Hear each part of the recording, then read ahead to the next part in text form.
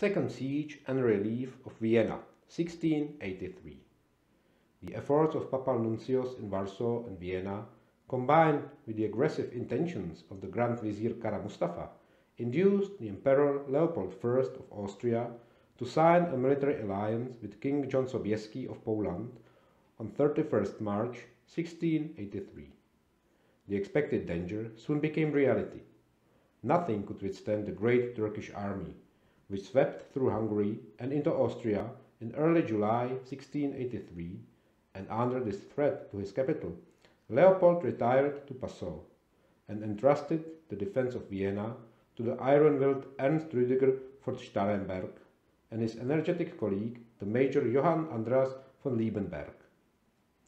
On 14 July, the Turkish army formed a great semicircular camp about Vienna, and within a few days, a maze of trenches formed towards the Löwel and Burg bastions on the southwest side of the city.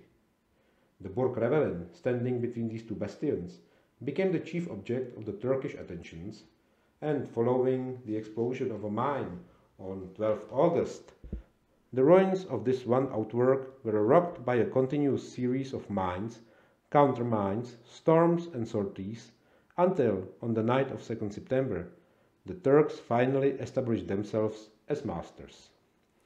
The Turks had already succeeded in blowing a wide breach in the Löwel bastion itself, before a rocket from the Kahlenberg showed the Viennese that relief was at hand.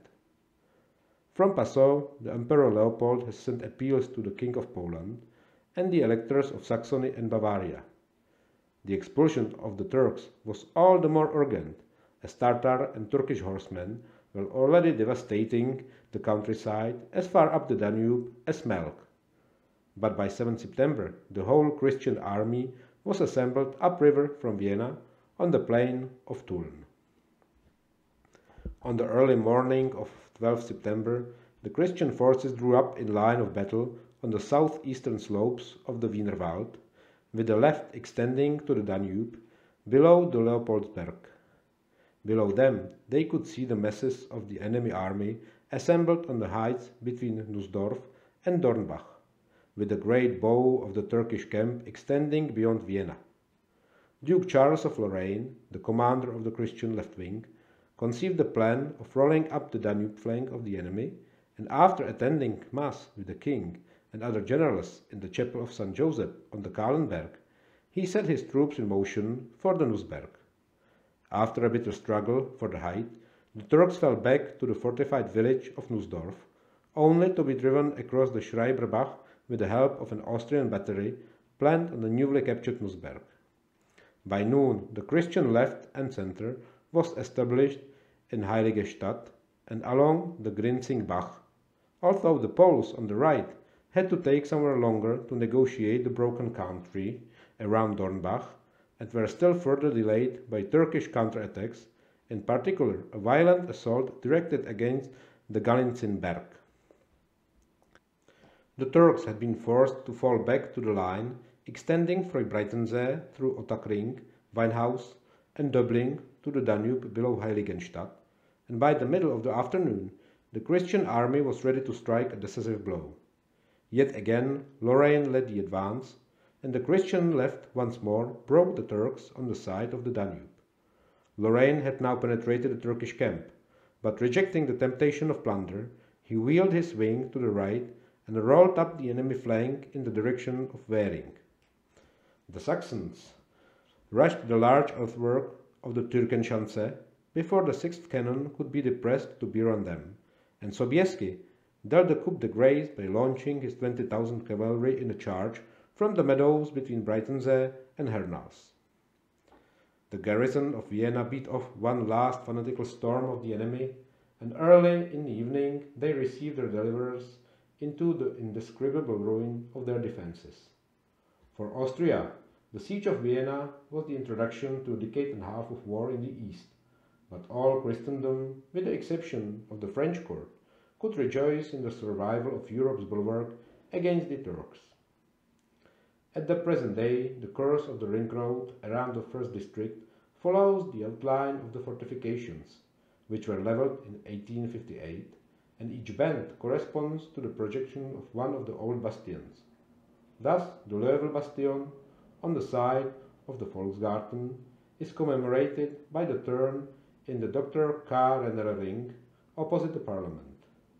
The Burg Revelin probably stood a few yards south of the statue of Archduke Charles in the Heldenplatz.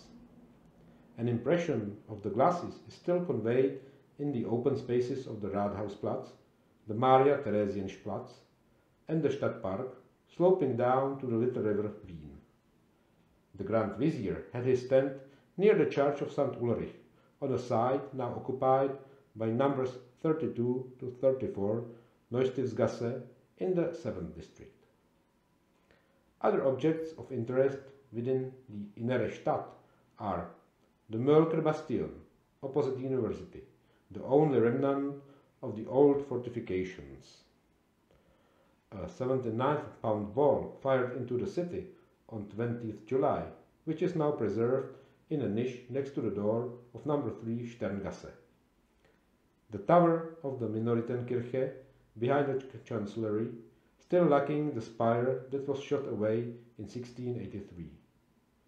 Number 7 am Hof was the house of Liebenberg, who died just before the relief of the city. The nearby arsenal, Zeughaus, held much of the ammunition of the defenders and was imperiled by the accidental burning of part of the Schottenstift, which now contains the tomb of Starrenberg. The Cathedral of St. Stephen was struck by nearly 1,000 of the 100,000 cannonballs which the Turks fired into Vienna, and many of the missiles are still embedded in the walls. One of these balls is shown in the south tower, likewise a small bench from where Starrenberg is said to have seen the approach of Sobieski's army. Here also hangs the Pumerin, the great bell first made from Turkish cannon in 1711, and recast from the old metal after the fire of 1945. On the outskirts of Vienna, the Türkenschatzpark in the 18th district takes its name from the earthwork erected against the relieving army. The chapels on the Leopoldsberg and the Kahlenberg were rebuilt after the battle and dispute the claim to the site of the famous Mass on 12th September. The more recent historians, however, decide in favor of the Church of St. Joseph on the Kahlenberg.